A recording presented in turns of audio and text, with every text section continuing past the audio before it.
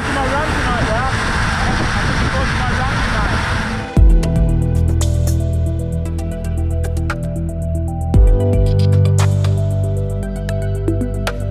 Last few years, I mean, the goal when I came onto the team was sort of, to use this as a way to boost my, triathlon performance. And because of COVID the last few years, it hasn't happened because of the bubble. I haven't been allowed to just go outside and go for a swim, go to the gym, do things, because you have to keep everyone safe, and so it's meant that I've had weeks at a time where I can't train, so I've spent probably the last 3 years trying to stay at the same level, which I think I've managed to do.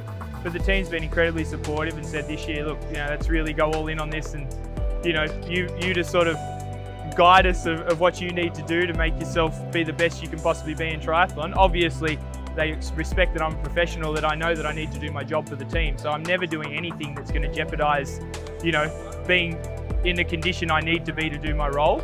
But yeah, it's great. I mean, the other day after the climbing stage, I think I spent 4 hours on the front, literally, of the peloton, basically alone for 3 hours. You just let me know when you want to rest. Now? Okay. I just didn't want to insult you. And then, it's sort of like you make the hard days hard. So actually when I got home after that day, I did 8K run as well, when my legs were quite sore, just to really, because in an Ironman, you finish the bike leg and, it's not easy. And then you got to run a marathon. So reminding your body of what it's like to run under fatigue, it's a great opportunity to do that at races. The big thing we've learned is you have to obviously respect the race. You're racing at the World Tour, you're racing at the highest level of competition. So the fitness boost you get from that is significant. So the other running and the swimming, it's more a case of just the motor pattern, making sure that I keep feel for the water, I keep some impact on the legs for the running, not taking any extra fatigue. The runs are all quite easy. I'll run around probably 50 kilometers. I've swum 3 times, so I've probably done around 10K swimming.